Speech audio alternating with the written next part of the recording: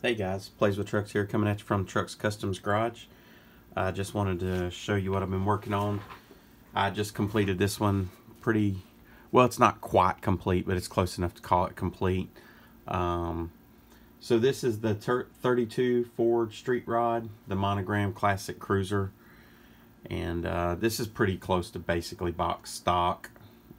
It's painted with the Color Shift, Folk Art Color Shift paint, the acrylic, like what you pick up at pick this up at Michael's. So I've had this for a little bit, but just the Color Shift. So that's sprayed on, and then a clear coat put over the top, obviously, and then the just some accents that I put on it a little bit. This is obviously the rear, the decal on the rear is obviously that come from the stock decals, and then the tag here that Pawpaw Scale Dreams, he printed me some of those for a while. And then you got the interior here, and I just put some accents in the steering wheel, the same orange Color Shift paint in the little recesses in the steering wheel there, little washes into the grooves and into the wheels here. And then just box stock engine, nothing. Actually missing the radiator hose on this, the top radiator hose on this one. I've somehow misplaced it. That's one of the items that I really kind of got to, once I find it, I'll get it put on, or I'll get some wire and do that. Across the back here, I just kind of put like a faux piece of leather in there just to kind of accent that across the top of the seats. Put that in there. A little wash on the front here to highlight the V8 emblem on the front.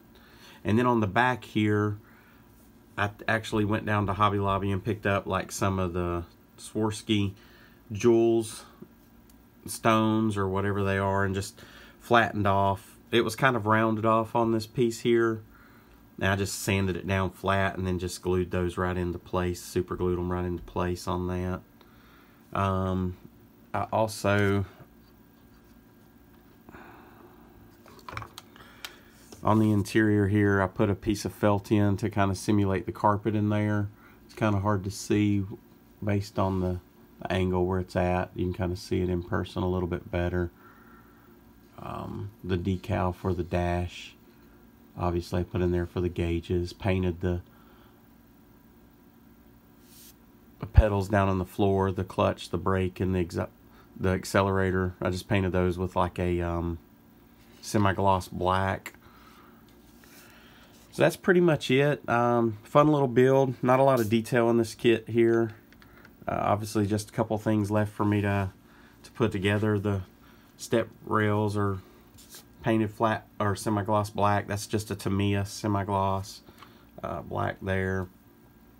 Some of the chrome spray paint out of the can. That's what I painted the wheels with, as well as the exhaust back here. I painted that with those, and some of the details underneath here, as you can kind of see. Real simple, just stock. It's not, again, not a very highly detailed kit. Just a little fun little build, just something to get things going. Well, that's it, guys. It's about a month away, 4 weeks away from the Acme show, so I'll be headed over to Atlanta here in a couple weeks to hang out with everybody who's going to be in attendance. I know there's some people that regularly come that's not coming this year, but that's okay. We're going to have fun anyway. So if you're there and you see me, holler at me. If I don't holler at you first, you know I'm pretty good about that. And look forward to seeing everybody there. Thanks, everybody. This is James, aka Plays with Trucks, just hanging out in the Trucks Customs Garage, and we'll holler at you later.